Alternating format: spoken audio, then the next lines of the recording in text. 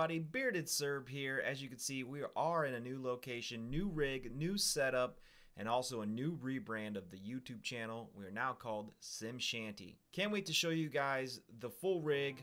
I do have a video of the rig in a little bit of a general sense, but today we're going to be talking about the Simagic Alpha Mini. The wheel did come with the D-shaped wheel, but I also got the FX wheel, which we'll be talking about a little bit more.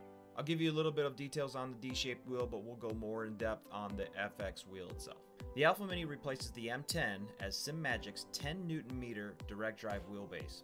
It comes with a fantastic quick release system, as you can see here, and you can use a 50 or 70 millimeter bolt pattern in conjunction with the wheel and the button box.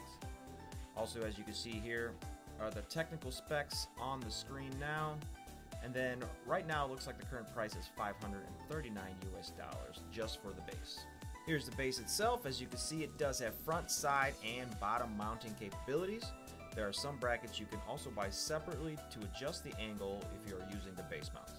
You will see the Wi-Fi looking symbol here, and the back of the wheel has 5 pins, which the wheel then connects to the base that way.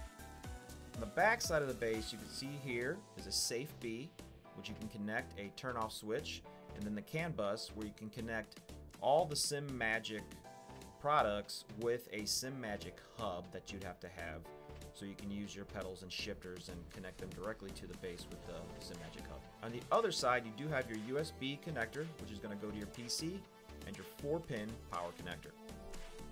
Alright, let's talk about this D-shaped wheel here that came with the base when I first originally bought it. I don't use this wheel much anymore after getting the FX wheel, but I wanted to show you guys the D-shaped wheel just in case you wanted to see the original wheel it did come with. The D-shaped wheel is a pretty decent wheel. I did at one point have some issues with the lights starting to blink a bit, and after a year of having it, it did disconnect once on me during the race. I did replace the power supply to a new version, which SimMotion did help me out with and gave me a new power supply, so thank you for that. But I haven't had much issue with it since. I did want to make a note of the experience I had with the D-shaped wheel itself. But here's a quick look at it. I have tried a couple different wheels, and we're going to compare this one to the CSL DD, as a lot of people have purchased, and that one was with the 8 Newton meter power pack. The biggest difference really I could see between the two, the Alpha Mini just feels so much smoother, and I just get so much more fidelity out of the Alpha Mini. It was a pretty big difference though. Even though that's kind of the only difference I saw, it was a big enough difference where on track the car definitely felt a little better with the Simagic wheel. And also all that can be adjusted in the SimPro Manager software, which we're going to take a look at here just in a little bit. Alright, let's take a quick look at the FX wheel. I am absolutely in love with this wheel. The buttons are super clicky. All the rotator knobs work really, really well.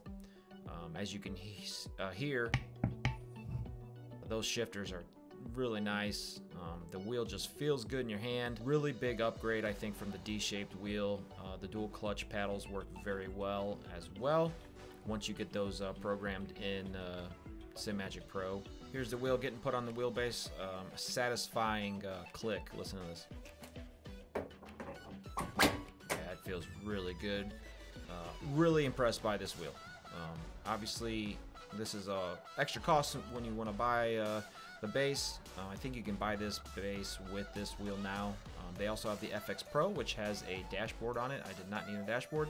It is a great wheel, guys. I'm telling you right now. The FX is a very, very nice wheel. Nice and heavy, feels good in the hand, and also it comes with these stickers where you can put the stickers on the buttons to kind of illuminate, you know, your pit limiter, or if you're trying to turn on and off headlights, whatever you need, they got sticker for it. So comes with a good pack of stickers. The wheel looks good itself, nice, heavy, love it. And here's a video of the wheel coming off. Real nice and easy. Just pull back on the red quick release. Super easy to do. Try to do this one-handed at one point. Didn't work out very well. You got to use 2 hands. It's a little easier to do 2 hands. It is pretty sturdy, pretty stiff quick release. but you know that the wheel's not going to move anywhere. Here's a little bit of a video of it all lit up. You can actually set up in the Sim Pro Manager for that Simagic logo in the middle to do different things. You can change the light colors on all of these things as well. I have it set to the rev limiter, as you can see here. Simagic logo does illuminate when you hit your red line, and you can set it up to a couple different things. Let's take a look at the software and just kind of show you how it works. All right, here is the Sim Pro Manager beta from Simagic. The cloud saves do not work, it's just local saves. But here's like just the beginning portion of this. It shows disconnected, so let me turn on my wheel, and you should see this should show connected. Once this the wheel fully boots up here, this should show connected. There it goes. And you can have your pedals and your handbrake and shifters and stuff here as well, where you can calibrate them here. If you go into your devices setting, this is where you're going to see all the basic settings and mechanical settings that you want for your typical vehicle or whatever you're going to be doing, whatever racing you're going to be doing, if it's iRacing, if it's whatever it is. I do have a test one that I like better. Oh, I saved the other one. So, okay, I get it. Sorry about that. So, yeah, it's got all the good functionalities as you're going to see in most, you know, bigger, you know, Fanatec or Simicube. It's got a lot of nice settings on here. And these are all obviously, you can hover over the question mark here, and it tells you a little bit about.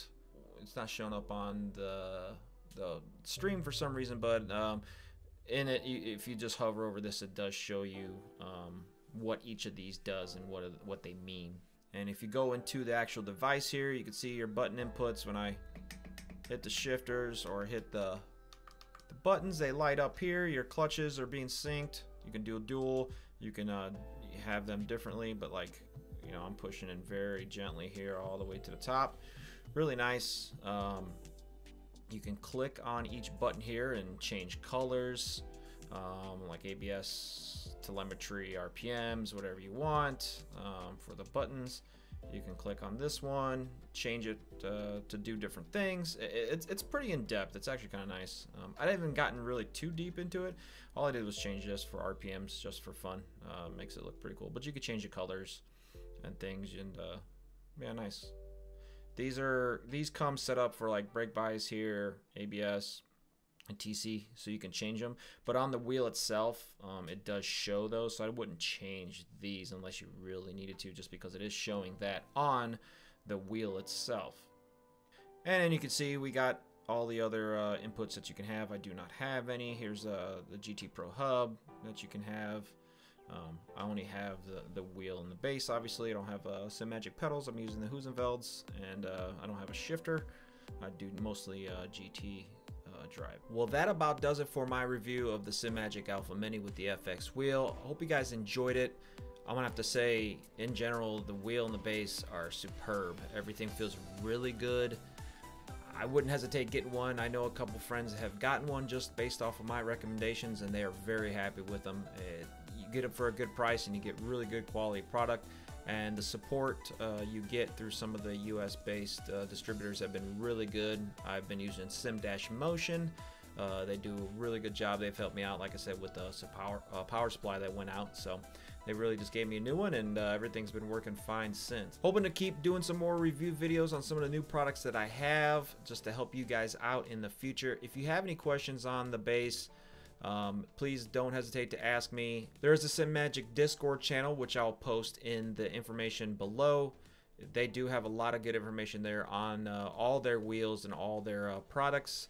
They seem very helpful. I've had some issues updating the wheel before and the base, which helped out. But I think the Sim Manager Pro has kind of worked out those bugs. Don't forget to hit that like and subscribe button. I'm a very small YouTuber. I just do this for fun. And I hope you guys enjoy my videos. I try to be just kind of honest and open about everything. Quality might not be as good as others, but I do my best. So thank you everybody for watching. Once again, Bearded Syrup here, the new rebranded channel, Sim Shanty. Hope to see you guys soon. Take care.